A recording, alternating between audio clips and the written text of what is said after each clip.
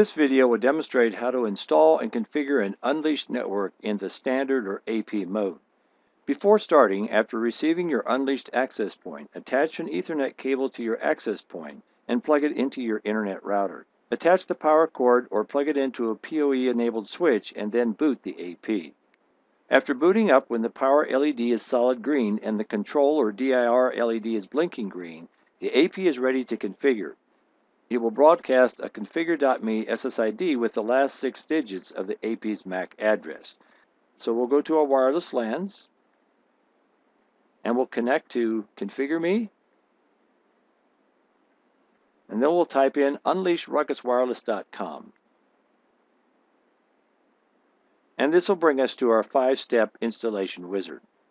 It'll ask us for our language, so we're going to pick English, and it'll ask for the system name. So you can put in any name you want here, but we'll leave the default.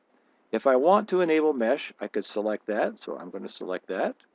Then I would hit next, and this takes me to my IP setting. So I have 2 modes. I have a gateway mode, which is disabled by default, and I have an IP mode, which is dynamic DHCP. In the IP mode, the first AP installed will become the primary or master AP. Additional APs are potential standby APs. If the master fails, one of these will take on the master function. So I'll select next.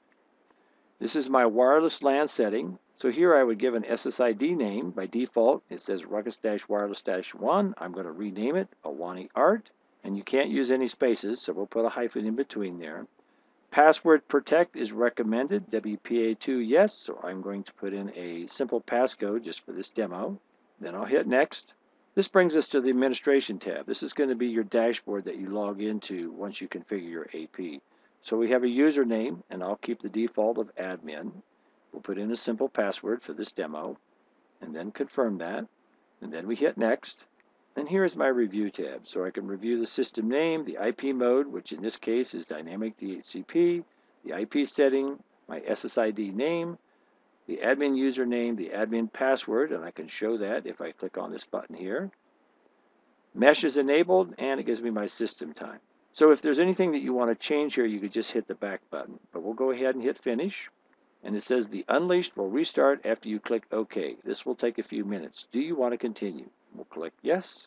And it's now going to configure the system, and then it's going to reboot the AP. And this is going to take a few minutes.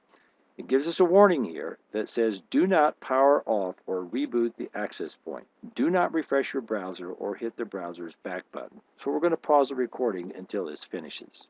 And after a few minutes, we'll get the congratulations, Unleashed Master is now configured. What should I do next? So the next step would be to connect to the Awani Art SSID. This is the one that we just created.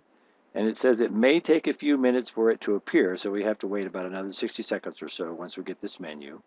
And then log in to unleashed.ruckuswireless.com to manage. And it says that you can deploy additional Unleashed member APs by simply connecting an Ethernet cable and ensuring that the APs are powered on. So once the master AP is configured, when I plug in additional APs and turn them on, they will automatically be configured.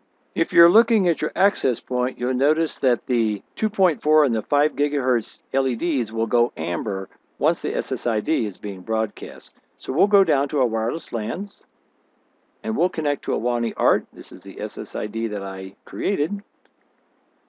And now we should be able to log in to unleashed.ruckuswireless.com. And this will bring me to the login for the dashboard. So I'll put in my username, which was admin, and I'll type in my password, and I'll click on Unleashed. And this then brings me to the home page of my dashboard.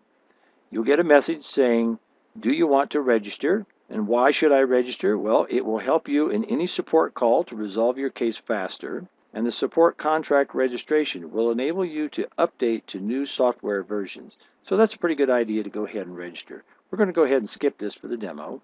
And it'll ask me one more time if I want to skip, and I'll say yes. And then we come to our main dashboard, and you'll notice here that it says Unleashed mobile app is now available, so we can do our installation and configuration from a mobile app either on an iOS or an Android device. From this point on, I can then use the dashboard to configure wireless LANs, monitor clients, configure access points, and do administration services. And that's it. It's very simple, it's very straightforward, and it's easy to manage.